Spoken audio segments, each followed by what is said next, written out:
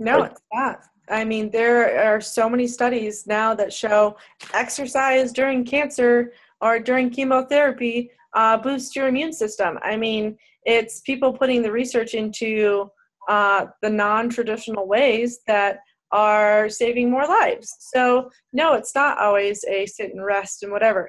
If you had a lung transplant from cystic fibrosis, I think you should probably sit and rest. That's a major surgery, and you just got 2 new internal organs, and you want your body to rest so you don't reject those. But when you're in a situation where you got rid of a foreign body, and it's already proven that exercise and other things are going to be helpful, then, I mean, there's no reason why you shouldn't look into some alternative medication or alternative ways to get through these times, or to pair them with your current situation.